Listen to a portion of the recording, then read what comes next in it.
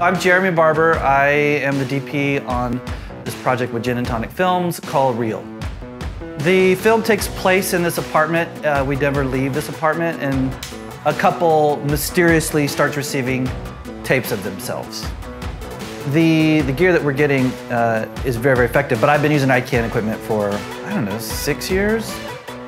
So they sent us with a couple monitors, and that's mainly for Alex, kind of in like the micros version of a video village. So it's just really good for her to like set the frame and like tweak the performances and the things that need to be in the frame. And for this kind of tiny set, having such a kind of nice big monitor has been super cool.